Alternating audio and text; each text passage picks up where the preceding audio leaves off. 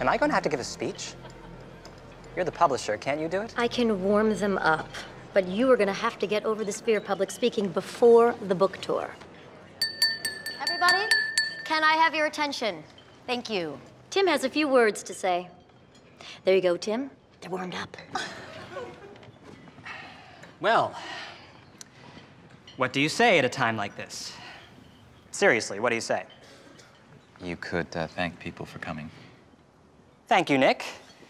Actually, I'm always thanking Nick, a man famous not only for his ruthless editor's pen, but his patient hand-holding of crazy authors.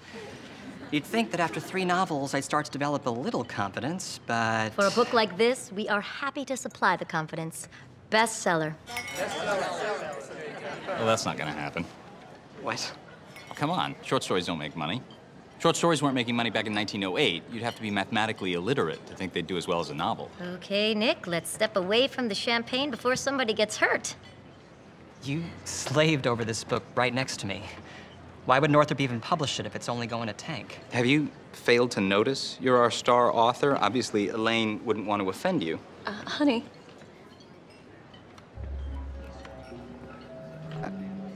I'm sorry. I don't know why I said that.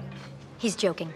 Nick knows as well as anyone what you have done is art. So is folding paper into animal shapes, but you don't expect to make a living off it.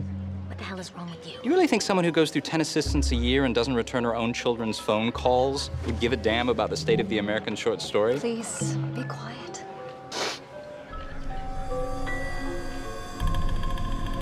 I think something's wrong. That title was a mistake, too. People are going to compare you to Salinger, and boy, are you going to come up short in that one.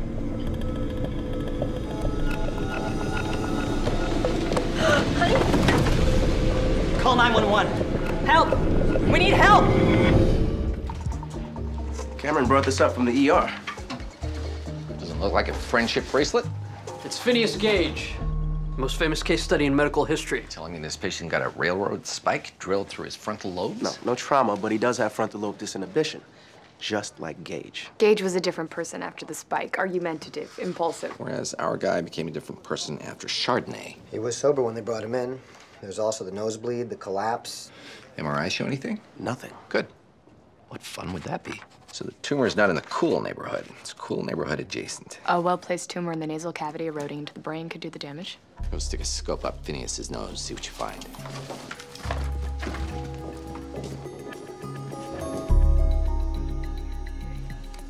Daddy, I'm always gonna win if you keep telling me what your cards are. Then suppose I tell you while I tickle you. Mr. Greenwald, I'm Dr. Taub. This is Dr. Kuttner. We're here for another test. Sorry about that. You don't look sorry. No offense. Although you do look kind of cheerful.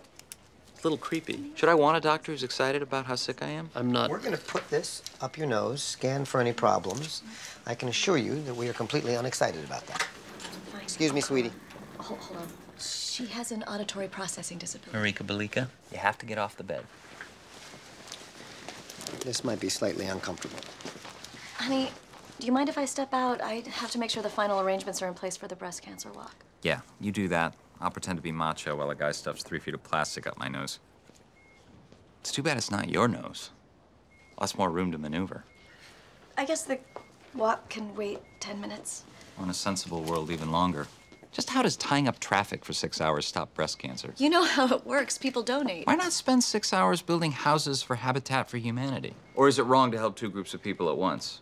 I'll bet there are those who have breast cancer and no home. It's my job, Nick. I mean, you walked yourself last year. To be supportive, because I knew you wouldn't have sex with me if I didn't.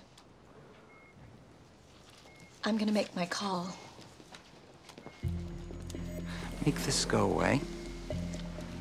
God, that honker really is huge, isn't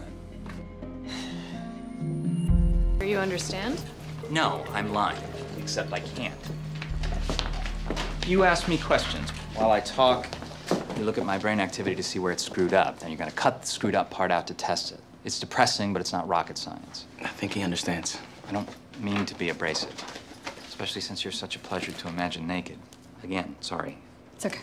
Thank you for understanding. I do you, though. Really, my apologies. This stuff just It's comes okay. How's Paige? Whoa, I would do her in a minute with fudge and a cherry on top. Would someone please explain to this woman, there's only so many apologies He has frontal lobe disinhibition. I've already embarrassed myself with one doctor, whom I am at this moment imagining with you in a king-size bed with a mirror on the ceiling. I am so sorry.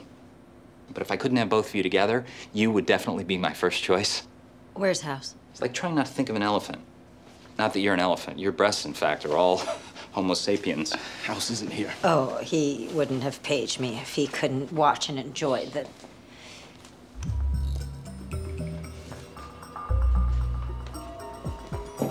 Your tush is like the pistons in a Ferrari.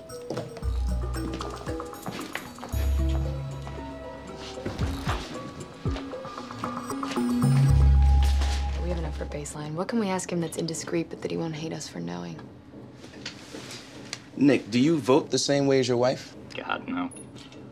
Good. He's spiking at 30. She believes I voted for Hillary Clinton in the primary and Obama in the general. You're thinking I'm secretly a Republican, right? Wrong. I secretly don't vote. Ever. Wait, you're 46 and you've never voted? Your voice is no longer attractive to me with that note of disapproval. Although I'm sure that'll pass. Look at that. It's a spot on the cingulate gyrus that's not lighting up. One vote makes a difference? Not mathematically Okay, true. Nick, we've got what we need. We can't biopsy that. It's too close to the brainstem. Could be neurosarcoidosis. At least it's treatable. So we give him steroids, and if we're right, we should start seeing his symptoms improve within half a day. What are you looking at? I find your strong attachment to a working democracy to be extremely sexy. You smooth talker.